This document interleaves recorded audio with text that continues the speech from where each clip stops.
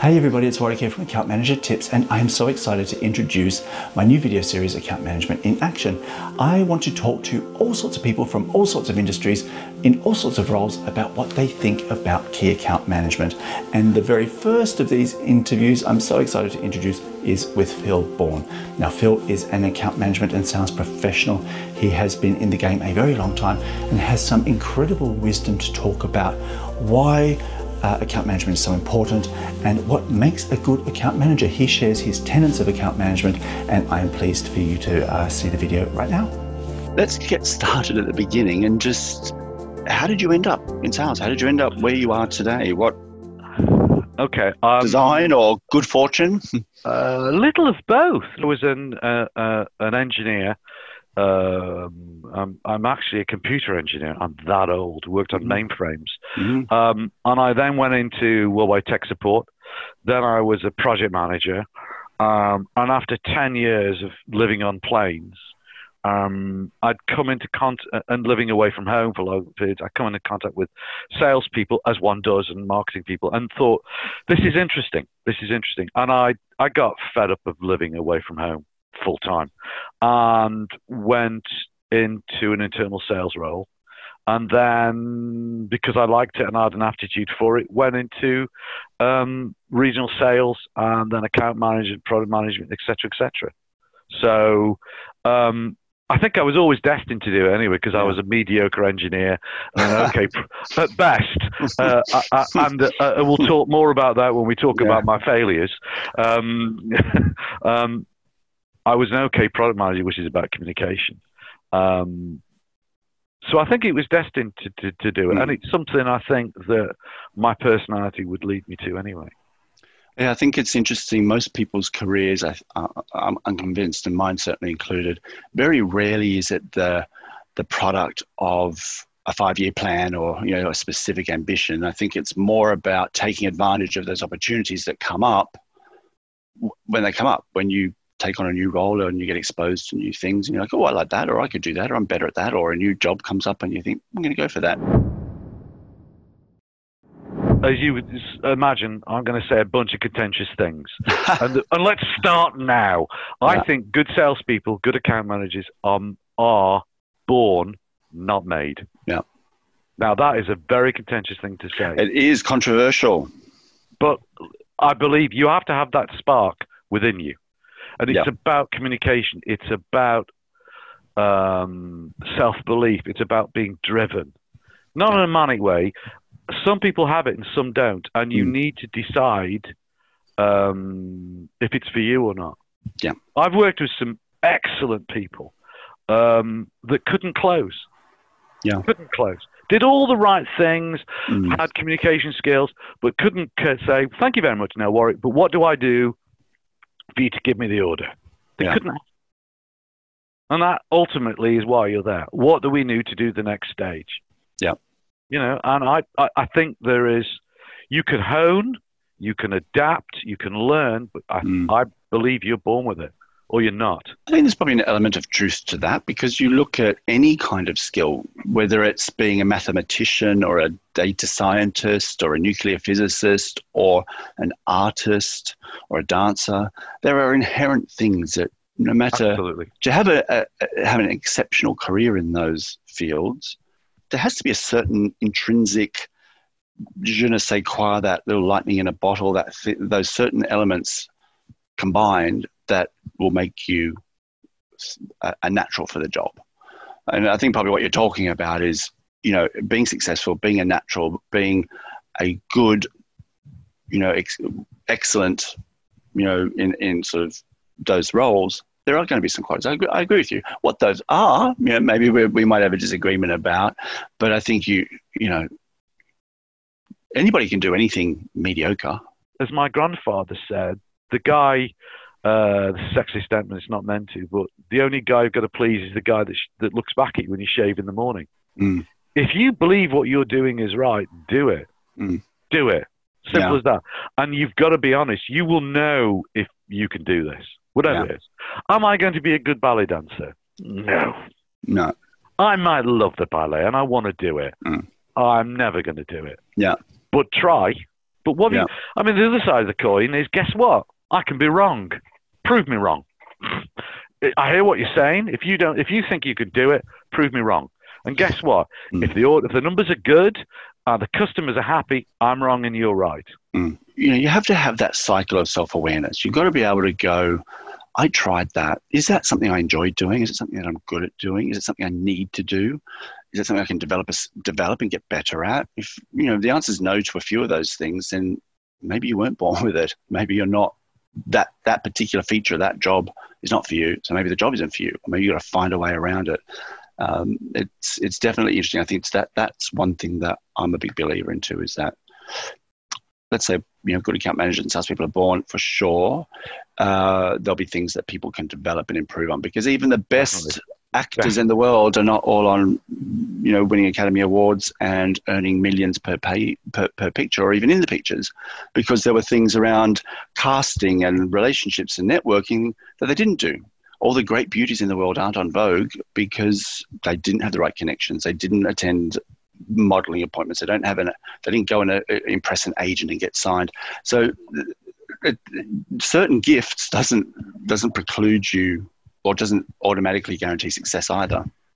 Absolutely. Yeah, absolutely. As I said, I've known people that are that of everything, just couldn't close, or were uncomfortable presenting, and that's and couldn't get comfortable. Like, it wasn't that they were uncomfortable and then became comfortable. They never were able to become comfortable. And I think that's the difference, isn't it? Not their bag. So in a support role, they are superb. And the more complex the sale, the more people you're going to rely on to do that. Yeah. I've often seen this too with managers, particularly in sales. The top performers in sales, they'll be invited to be a manager because they're like, oh, well, you're good at sales. You're a best performer. Why don't you go lead the team as well? And then they lead the team and they're like, I hate being a manager. And then they'll stand down and they go back to being a sales manager and crushing targets and getting oodles of, commissions. You've now described me. There you go. Me. See, well, you knew though. You weren't born with it. As a project manager, I was okay. Yeah. I was okay. And I can handle some dotted line reports. But when I have a team, it's because in my heart of hearts, if I can do it, why can't you? Yeah. And that's not right, and that's not fair, and whatever. So my skill is not in man management; it's in communication and motivating teams that are dotted lines. And let Warwick get out at bed at 5 o'clock in the morning. Meet me in rural Bedfordshire, and we'll do this. I can do that, but having multiple teams report to me, not my bag. No. Not my bag. Do you know, it's coming back also to the tenets. I think that I know you and some of your listeners of the tenets of account management. I don't know if this is the wrong things, but I'm going to run through some of mine. Is this the right time to worry? Absolutely. Yeah, let's go for it. These are and this, I think, will answer your question. There's no order, but they're all important. You talk to everybody all the time about everything. Yeah. That's particularly true at the moment, and that's internal and external. As you'd imagine, and I'll put this in perspective. Right now, my account is that I look after. I've the luxury of only a single account, which is the downside of that is strategic. It's a big chunk of the UK revenue. It's highly political. So before I report anything internally up my chain, you've got to validate it 3-4 times, different departments, different people. Some people saying the end of the world is nigh and you're never going to get orders. Other people saying you've got a shitload of orders and you've got to support them. We have to do this. Yeah. We have orders stacked up from now to the end of September. You've got to do this. So again, I talk to everybody all the time, even in the one of better expression, peacetime.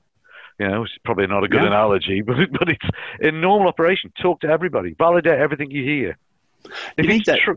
Sorry.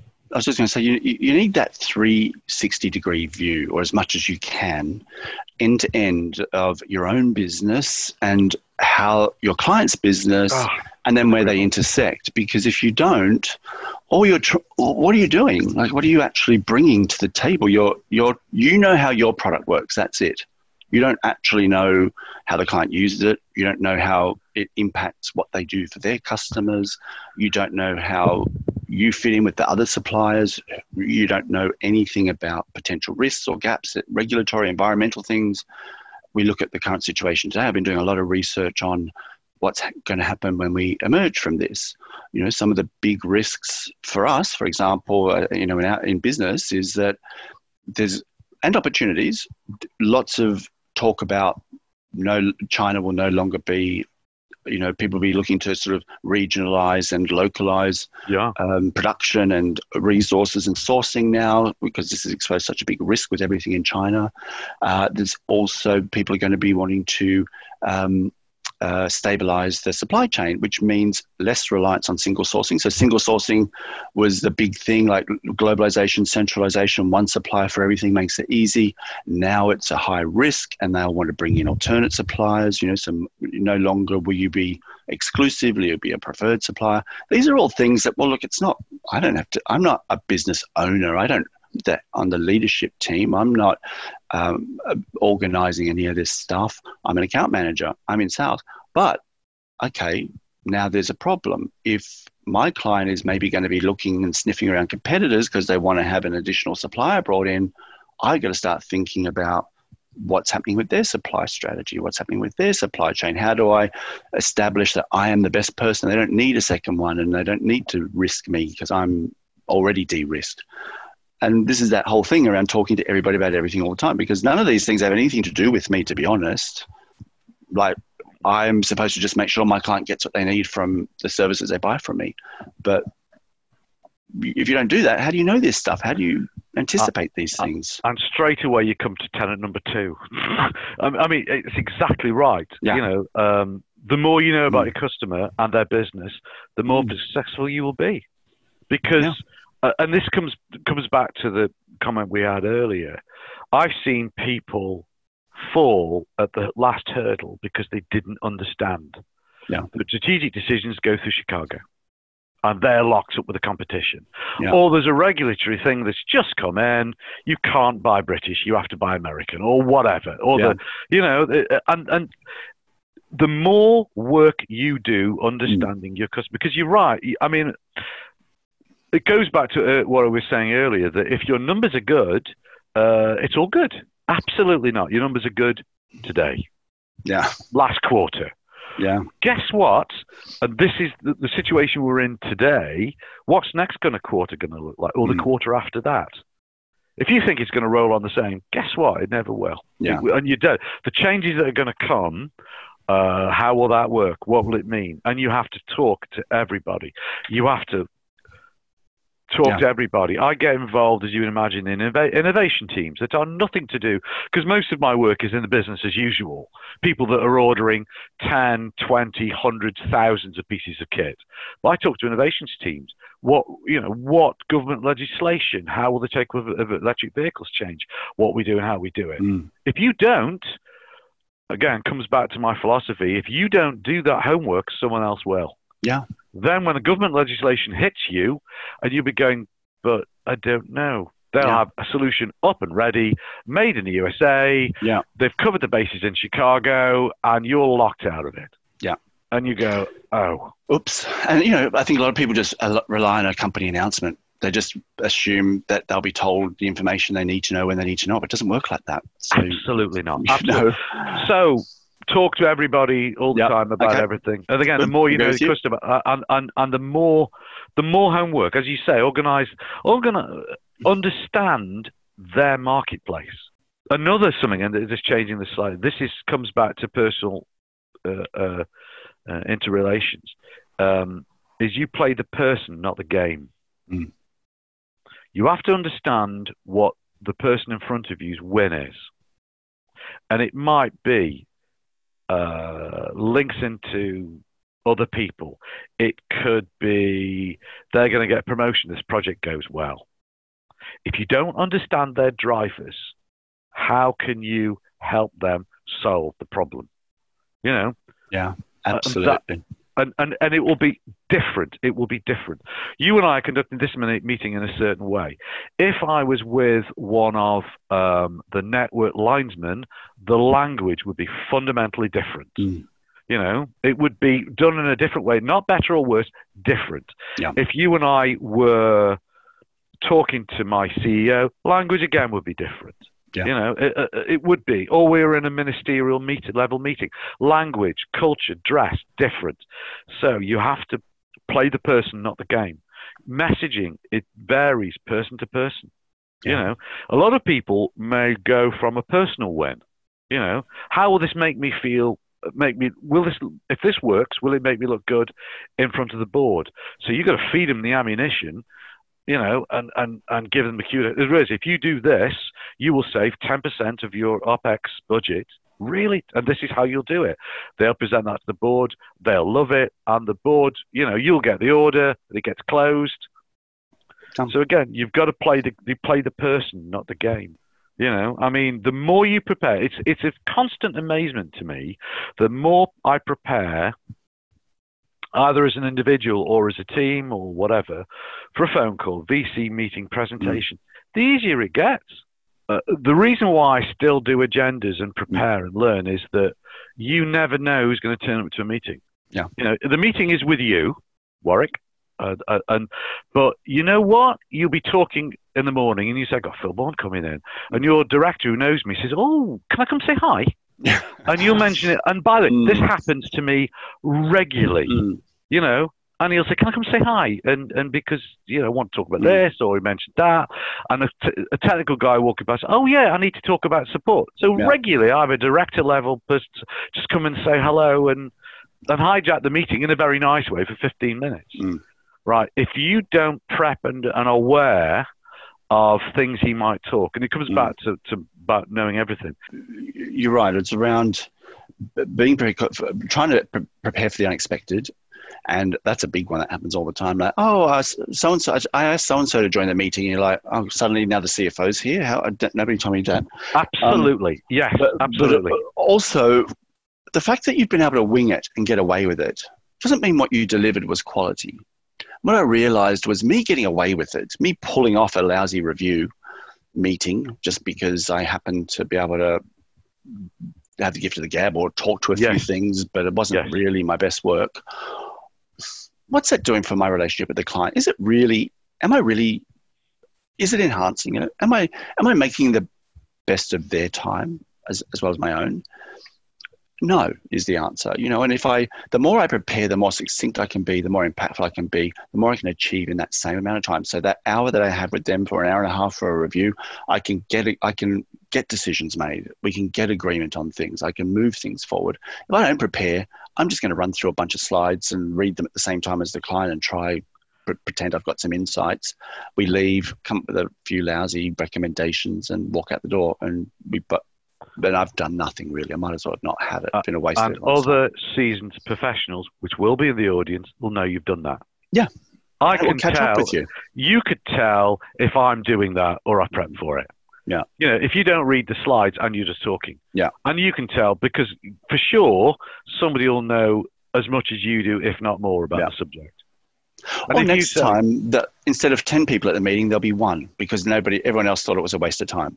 So you suddenly lose all of your exec buy-in, or you lose... Exactly. You know, so there's always going to be consequences, or the things that you recommended nobody does because nobody cared about them anyway.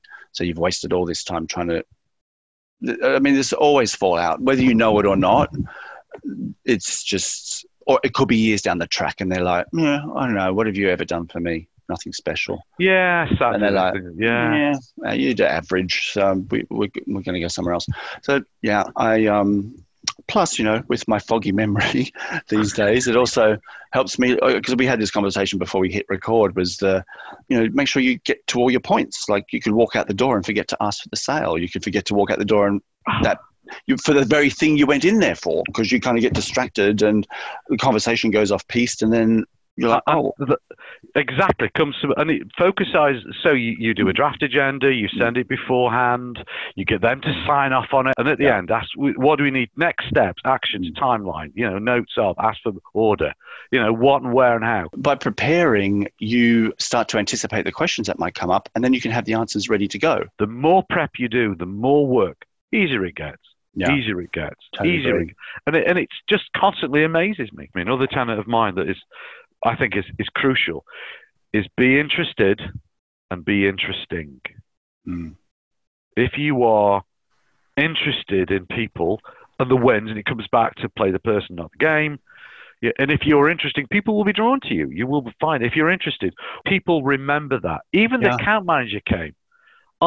People have said to me, even the account manager, nothing to do with it. He came, he sat in a muddy field or stood in a muddy field and watched so-and-so being done because he was interested. Because, that's kind of curiosity, I think, definitely from wherever you're demonstrating that, it's probably unusual. I think that's why you get those sort of exponential benefits from it, those rewards in terms of how people perceive you. Like, so if you say to your client, hey, listen, can I just sit with one of your account managers and learn a little bit more about what you do with your customers? They'll remember that 5 years from now because they'll be like, oh my God, no one's ever done that before. And then from your point of view, you're going to learn something interesting about the client. You'll learn a bit more about what they're doing. And even if it's in your internal teams, hey, I want to go out in the field with our tech guys on some of their service calls just to see how it all works, because I've only seen the slides, and the tech guys will be like, what? Like, I've never had somebody from sales come out with me. And, and you'll actually get firsthand experience of what gets delivered to the customers. I mean, they're just some minor examples, but I love that, and I've been a big fan of that. And you're interested to also learn language, terminology, when you're talking a bit before about sort of that, how our conversations will be different if somebody else was here, a different type. You change your language and the way you speak based on who's in the room and the business outcomes. You start to talk to your stakeholders, and then you can start to talk their language because you're learning it while you're engaging with them, and then you start to have different conversations and get things done. I couldn't agree more. I go into the field literally with my customer and put protective equipment on and see installations with my tech guys and support people once, twice a month. And it's priceless. You meet new people, you learn new things, you have a new language set, and you can speak with authority. I was in a real substation, a real application, installing this in the rain, in the snow, and guess what? We found this, that, the other. And that's something, when you say that, people internally and externally go, yeah. Rather than a theoretical, I watched them do it. I was there 3 feet away when they bolted, not now, obviously, 2 meters or whatever. Yeah. But they bolted this in and they got it working, and this was good and that was bad. It's priceless. And the people you meet, and also, more importantly, every time I go into the field or with my tech guys or their tech guys, I learn something new. We're not talking about having to be out on the field on site visits all day, every day for months on end. We're talking about one or here and there where it's fit for purpose and the right time and the right person. You make those connections. We're talking about realistically one or 2 mornings, afternoons, and you fit it in with something else. Yeah, a month, or in my case, nobody, and for people who are less seasoned than us, nobody in my organization has ever said anything about that being negative at all, ever. This is something that a lot of people, a trap they fall into, and it's absurdly simple. Always do what you say you're going to do. Always. I will be there on Thursday, and you're there, regardless. Okay? Always do what you're going to say. If you can't, say why, right? But you've got to do. If you can't guarantee something, don't say it. One thing that I always do as well, in that sort of always say what you're going to do, never miss a deadline. And also, renegotiate it. Let them know beforehand that, you're going to push it out. And don't be one of those, I always address everything that I said I was going to do, even though we've never discussed it since. Like sometimes you have a meeting agenda and meeting minutes and there's 20 things on it and you've done 18 of them and there's 2 left and no one's said anything ever since. And you're like, maybe I don't even need to do it. Like, we haven't talked about it in weeks. Like, maybe they've forgotten. Don't be that. Your client will remember. Your teams will remember if you didn't do something, even if no one ever speaks of it again. For sure. And those 2 items, what will happen is nothing will happen for 3 months. Then somebody's director will explode because it hasn't happened for 3 months. Nothing's happened. Then you get a series of angry phone calls or angry emails. Yeah. You've been doing it for 3 months. You've done nothing. Yeah. It comes back and bites you anyway. So just For sure. If in any doubt, always, always ask. Mm-hmm. Always ask. I thought it was when in doubt, throw it out. No. There's something going wrong. The problem we have is we're human beings. I don't know what's in your head. And sometimes you are talking about symptoms and not causes. I have to find a cause. Yeah. Okay. Warwick's angry. And all I'm hearing is anger. But I don't know what about. Yeah. Right. You've just had an argument with your partner. Right. And that colours your whole day, not focusing on the cause of the issue, which might be minor, but it set you off. Yeah. I have to understand your language, understand what you're getting at. And that works internally and externally. And at the end of the meeting phone call, can I just confirm the issues now? Can I just want to write them down so I understand? Or I do like confirmation emails, Are we right? Are we having beards this week or not? Because I wasn't sure. Can we just... and every time, customers love it. People internally. Because it's not... It could be perceived as being stupid because we discussed it. But I want to be clear about the meaning of. Because I wasn't sure. And everybody gets that. I think especially in account management and sales, your reaction is to jump into solution mode. Somebody tells you there's been a problem, you immediately think you have the answers and you jump right in and start to solve them. But you don't really understand what went on. You don't really have the full story. You don't really know what your teams have to say on this issue. And I've been burnt many times before where I've thought, I can't believe our product team's done it again. And I've thought, okay, this is what I need to. And then it turns out it was the client's fault. They didn't enable something. And I'm like, oh dear. I've gone and done it again. So I'm really cautious about that now. I like to make sure that I don't just jump in to rescue the day. I go away and make sure I think about everything. And that's a very interesting, because I do believe good account managers are full SARS. And we talked about this before we started recording, that it does begin and end with you. It is, I begin every meeting when you do the round robin introductions, and everybody laughs still. I've been doing it for 10 years. I'm the account manager. It's all my fault. And it's all your fault. Everything. Live by the sword, die by the sword, all that. If you don't know, you should have known. Yeah. And you should have known. And as the messenger, you are regularly shot, so expect it. Well, you are the face of the customer. You have to find the root cause and then address the root cause, not the symptom, not the tenant.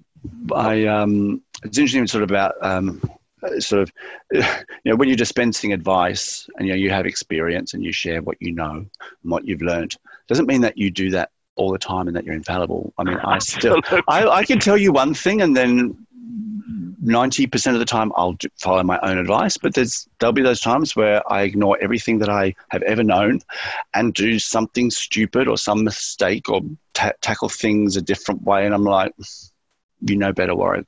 Why did you do that? Yeah, you walk out of the meeting. Anybody who walks out of a meeting and say that was perfect is lying to themselves. Yeah. You and I still do meetings, go, I didn't follow the agenda. I forgot to mention this. Damn. Yeah. I didn't do that. We didn't address this. Yeah. Because one of the beautiful things is we're human and we fail. Yeah. And you're right. 80-90% of the time we get it right. But one of the beauties of human is the 10% when your brain goes walkabout. Sometimes people just push your buttons, or something just gets to you that day. You just, like you say, you might have had a screaming argument with a partner in the morning, or the traffic's been shocking, or your boss laid into you the minute you walked in and suddenly you're in a foul mood or whatever. And then you just don't do things the way you normally would, or things just didn't go the way you would, or you reacted in a different way. So, yeah, I think that's a really important point. It's just that we're infallible. Okay. We make mistakes.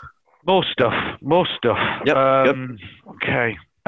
This is interesting. This is something that will resonate with a bunch of your listeners, is always tell the truth, right? Or a version of the truth. People will check, and a lie will come back to haunt you. Agree. That's difficult. It's difficult. Like, means you got to break bad news sometimes. The truth isn't always good news. That's the problem. I think that's what people struggle with. The truth is, we lost your order. You placed the order through the electronic portal, and it sat on somebody's desk, and we lost it. I'm sorry. That's a horrible thing to have a conversation Yeah. to have. And people are more understanding than you think. If you tell them why, always remember it's show business. Mm. If you don't entertain them, someone else will. Mm. Playing a part is the wrong. But you're not the star of the show. That's the thing to remember. They are. Empower them to talk about. One of the things that people love to talk about is their own jobs, experiences, and whatever. You know, and it's not hard to keep them talking either. No, and they will give you these nuggets that are worth the while. And then you drop into the conversation. Is your sister doing this? She's an A&E nurse in Sheffield. You said that. Is she good? Oh, and they feel empowered because you remembered and you do this. But it comes that we're all playing roles, which is the show business, and and a lot about it is entertaining people. Yeah, and you can entertain people in a bunch of ways. I mean, we're doing this at a certain level. If this was a technical meeting, the language again would be very different. It was a very senior management level, or a ministerial meeting. You know, if we sat down with a PM, you and I, it would be a 2-minute meeting, and we'd do it fundamentally differently. But it's engaging them and empowering them. That's probably a better. But I do believe it's show business. I think presenting is show business. If you're just because you're good at working a room and being in front of a projector and talking about a presentation, that's such a small piece of the whole role. And in fact, probably the smaller piece in some ways. If you can do that on your own stage, and you can be the producer, and you can kind of be the director, and you can assemble all of the cast, and you can make sure it's a good production without any, mishaps on stage, and that the audience is engaged and enjoyed it and entertained at times. I mean, that's such a great analogy for how you can look at managing your accounts. Only 3 more. Okay. All right. Let's go through them. This is obvious. If you know, talk. If you don't know, you say, I don't know, and don't talk. Yeah. And it comes about salespeople want to talk, want to take over. I don't know. The most powerful, I haven't the faintest idea what we've just said at all. Got no idea. Tell you what, I'll find out and I'll get back to you. Yeah. Or guess what? This guy does. Or this person. They have to talk. Self-evident, but don't. Well, I mean, there are all nuances of sort of a similar theme around being authentic and honest and truthful. You want to make.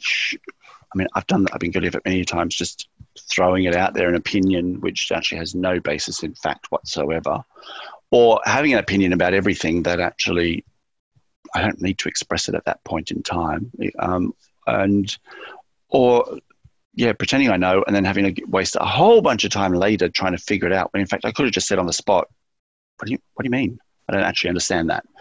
Whereas, exactly. Oh yes, no problem. I'll take care of that. People will know. And then you go to the car park and go, "What the hell are they talking about?" And now I've got like 3 days worth of work to do instead of asking a simple question. Or I've got to go cap in hand and go, when you said that thing that I said I knew, actually I didn't know. So now can you explain it to me? You know what I mean? So what's the point? This is a simple one. Mm-hmm. Don't ever do an important meeting on your own. Multiple heads are always better than one. Mm-hmm. If you can. There are times when you can't. Yeah. Interesting.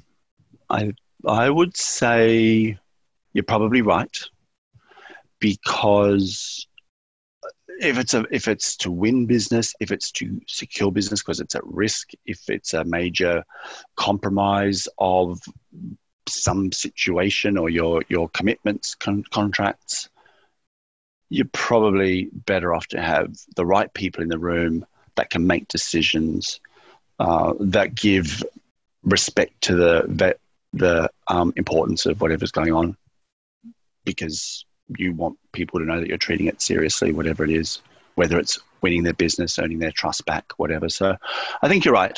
I think sometimes the rest of the business maybe doesn't feel that way. And as an account manager, you can struggle to get the right people there. And that's what I probably have found. Less that I think that people should be there, but harder for me to convince them that they should.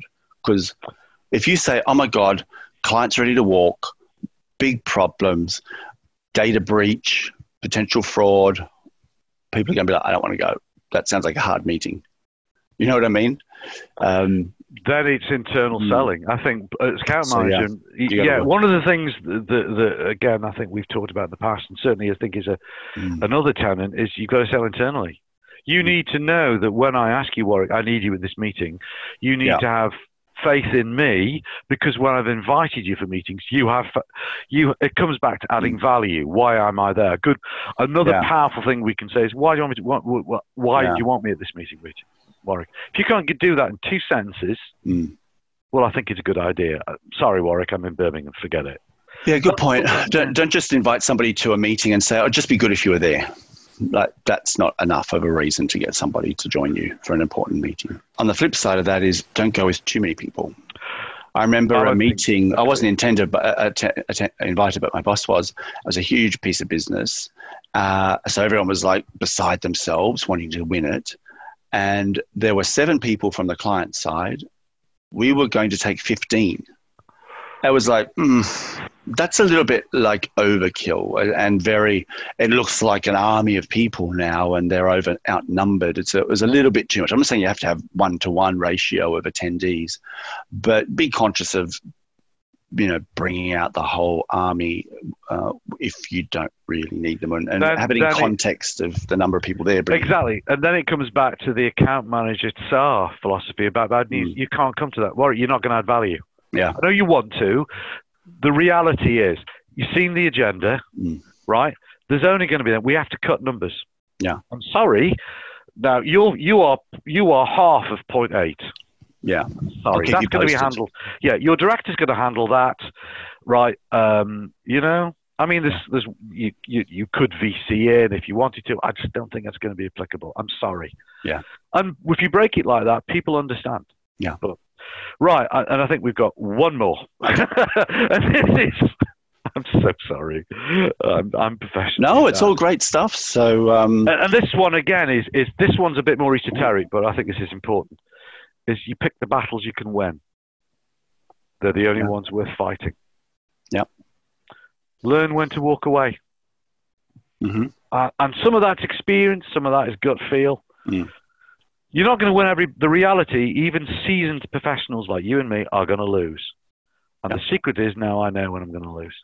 Yeah. And you know what? It's difficult. But is it what we're going to lose and what we're going to win? And they're tough calls. More of a conversation. They are very tough calls. But there's some battles you're never going to win. There's never going to win.